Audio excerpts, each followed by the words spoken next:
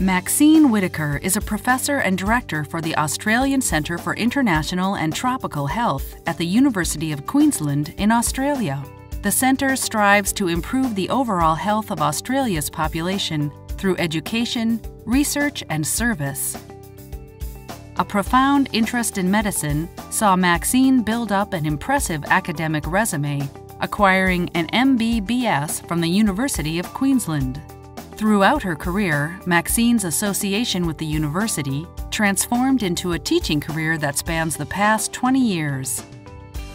Affiliated with the Australasian Faculty of Public Health Medicine, Maxine is highly regarded for her research efforts.